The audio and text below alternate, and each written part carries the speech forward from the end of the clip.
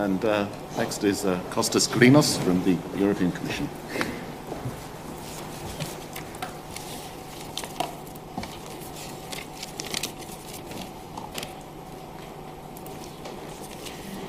Yeah, thanks. Good afternoon from me too.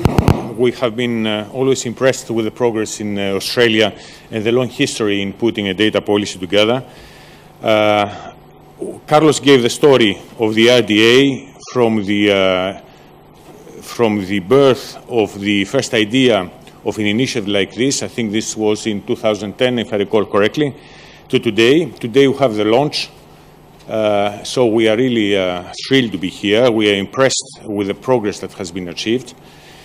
But RDA is also very young, actually 1 day old if we take it formally from today. So it will need nourishing, and will need really looking after, and will need nourishing from all actors, from the scientific communities, from the scientific institutions, and from the funders. And when it comes to funders, the message today from me is that the European Commission will do its own part. I mean, in the data area, we have started investing some time ago. So these are, I think, many of the projects we have funded since 2007. And when we started this effort, we conceived of this, the data infrastructure, as a layer sitting on top of the computing and the networking infrastructure, where you have islands. So you have the island, let's say, of geosciences, and then the island of, I don't know, of biomedical sciences and so on. And we quickly realized that for this to become really a complete landscape, to become a real infrastructure, we have in parallel to bring the bridges, to build the bridges between the islands. And this is what really started in 2010. And RDA, for us, is really the framework in which these bridges can be built.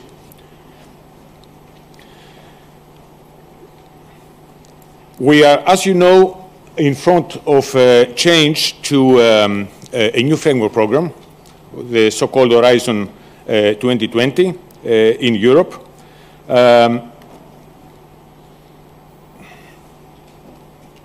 What happens?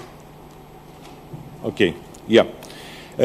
So we're in front of the transition to a new framework program, and we are thinking everything from scratch. In other words, what types of activities, what type of programs we need to have, and what type of policies, in particular, to support this open science that the Commissioner Cruz talked about this morning, paradigm, in particular by sharing information and data.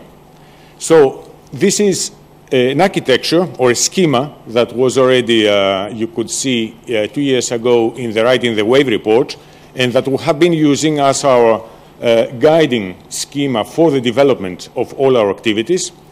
It is not a coincidence that the 5 principles that were detailed earlier by Alan map to this schema. So what we'll do in the next framework program is to provide specific support to RDA as such, but also populate all these parts of the schema from the discovery and navigation services to annotation, to digital object identifiers, to authentication and authorization infrastructures, to trust and curation, to all the elements that you need to have really a functional and complete integrated infrastructure.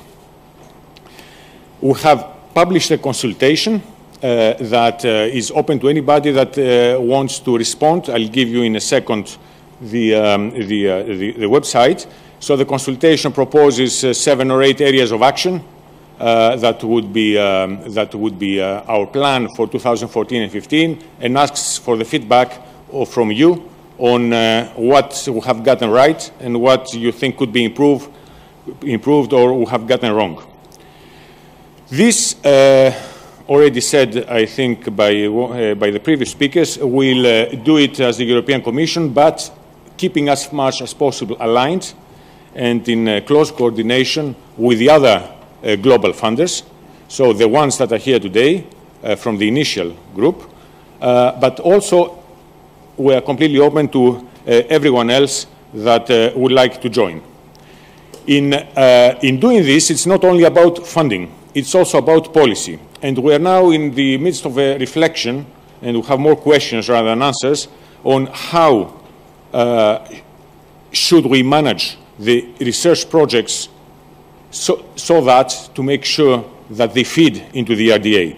Should we expect, for instance, all data infrastructure projects to make concrete deliverables available for the RDA? We plan in the Commission programs, in the next framework program, to have an open access data pilot. What the link of this pilot should be to the RDA? Should they be linked directly or indirectly? Should we support and how the individual contributions made to RDA working groups? All these are questions that are policy questions, but are of very practical nature that we would like to address over the next year before the Horizon 2020 is in full swing. So, just to conclude, RDA is very important for us because it provides the framework for bringing this vision of open science and open data to reality. We now need to feed it, however, and to nourish it, so that it is not just a framework, but really it delivers. We are preparing ourselves in the European Commission to play our part in this, and this will play it together and in synchrony with all the other funders that want to join. Thank you very much.